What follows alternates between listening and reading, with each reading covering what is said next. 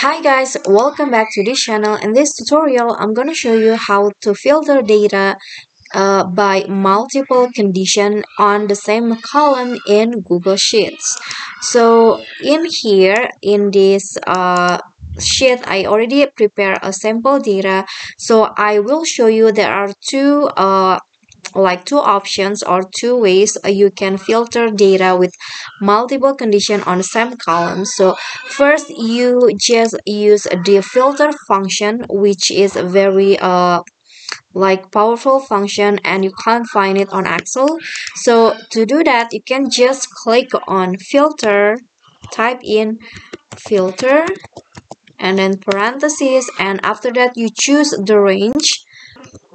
So in this case, the range is this columns right here, and then you put comma, and the first condition you put parentheses again, and here the first condition is I'm going to use this channel, so I'm going to filter only data 2 and also data 3, for example. So just click on this columns right here, and then put on equation, and then here I'm going to type in data 2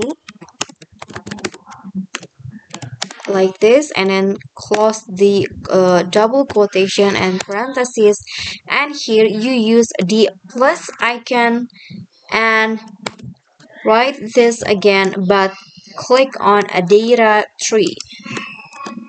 So here a data 3, and then here you use two parentheses like this, and then after that let's hit enter, and you can see now the data is filtered by only data 2 and data 3 because I only choose those two data. So here is the basic one, but if you want to use a more advanced way, I'm gonna show you how you can use this next function. So you use filter and also regex match. So I'm going to type in here. So first filter, and then parentheses, and here choose the range first, and then comma, and after that for the condition use the regex match.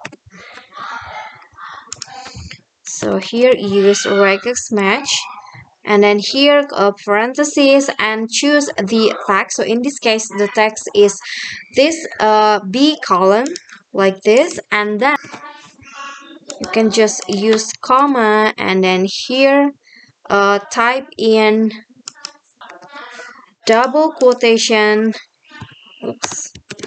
data 2 double quotation, and here use not use comma but use this icon. I don't know what it's called, but it's like a straight vertical line like this, and here type in a data 3, and let's close it, and let's hit enter. Oops. Okay, I'm going to fix the formula first.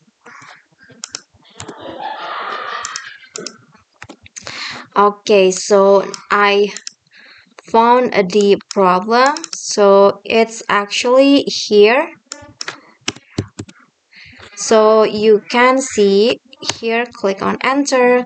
So the before formula I put the double quotation in here, but you need to just put the double quotation at the beginning of data 2 and then here after data 3, and then click on enter, and you can see now it's show the same result with the filter. So it's basically up to you whether you want to use this formula or this formula. So yeah, I think that's all. I hope this video will be helpful to you. Thank you guys so much for watching. If you like the video, please do click on the thumbs up icon. Don't forget to leave a comment and subscribe. I'll see you all in the next videos. Bye.